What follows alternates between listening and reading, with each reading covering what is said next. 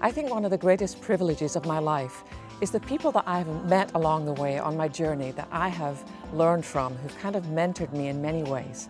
And I've known James and Betty Robison for a long time, and I've watched them through the years as parents, as grandparents, and the kind of relationship that they have today doesn't just happen, it's intentional.